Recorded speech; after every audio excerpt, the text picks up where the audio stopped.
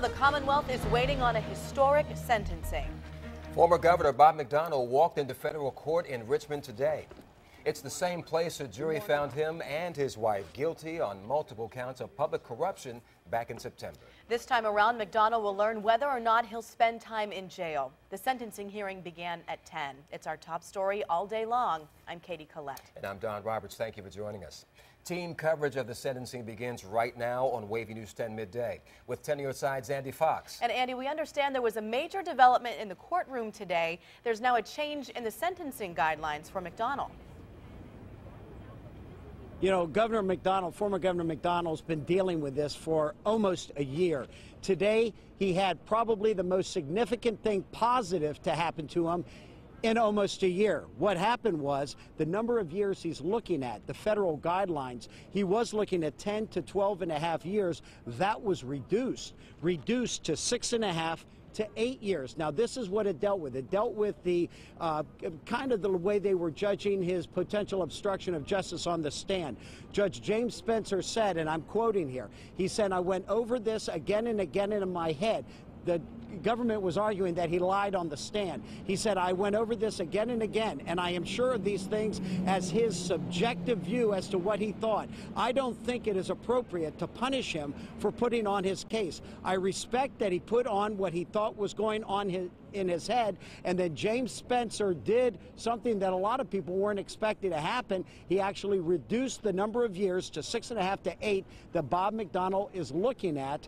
And I caught up with Governor McDonnell and asked him when he was going into court today, what is the most appropriate sentence for you? Governor, what would a fair sentence be? What do you think? Everybody be careful. I'll talk to you all afterwards, okay? Do you think a fair sentence would be community service? Can you tell me about the dinner last night, Governor? It was good. Thank you.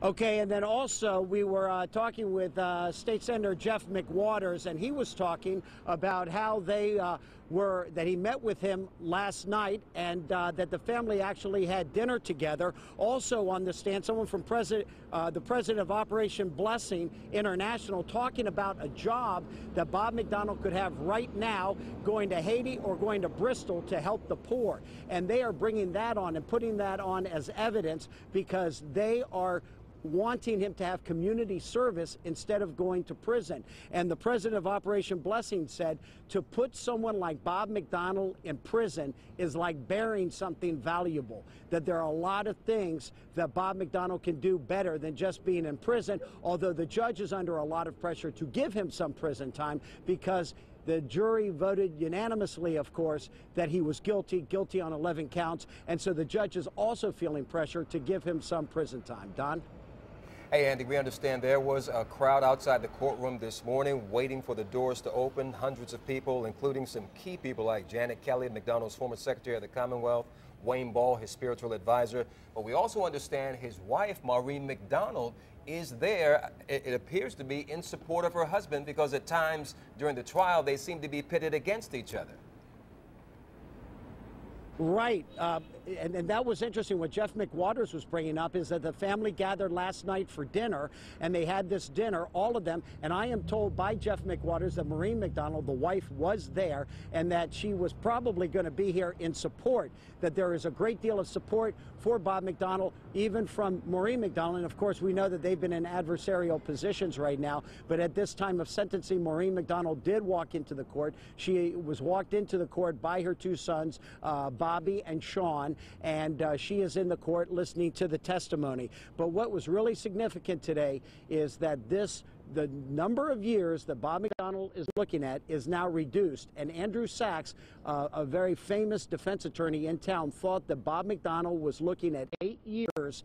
That would now be at the higher end of the range for sentencing guidelines that he now faces. He faces 6.5 to 8 years now. The most significant thing to happen to Bob McDonnell in the last year positively in what has been the most tragic year of his 60-year life. And of course, we are on the threshold of history here in Virginia, that not only a governor, a former governor, in that respect, found guilty of crimes committed while he was in office and also sentenced. First time ever that has happened in the Commonwealth of Virginia. In Richmond, Andy Fox, 10 on your side.